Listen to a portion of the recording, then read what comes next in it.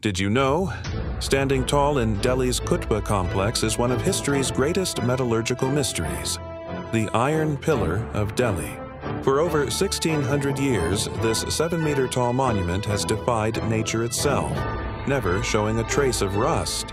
Built during the golden age of the Gupta Empire around 400 CE, under the reign of Chandragupta II Vikramaditya, this remarkable pillar weighs over 6 tons and is forged from almost pure iron.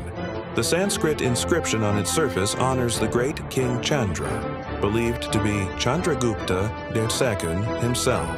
What makes this pillar truly extraordinary? Modern scientists have discovered that ancient Indian metallurgists achieved something that wasn't possible in Europe until the 19th century, forging such massive iron structures in a single piece. The pillar's surface has developed a unique protective layer of iron hydrogen phosphate hydrate, which shields it from Delhi's harsh monsoons and extreme weather.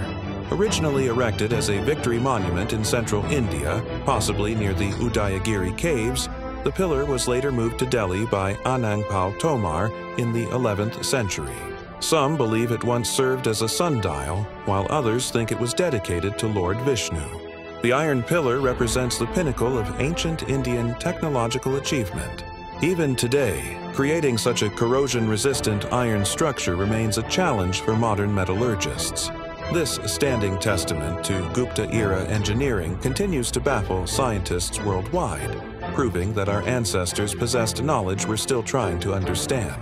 The Delhi Iron Pillar isn't alone. Similar iron structures exist in Dar and Mount Abu, showing that this wasn't an isolated achievement but part of a sophisticated metallurgical tradition that flourished across ancient India.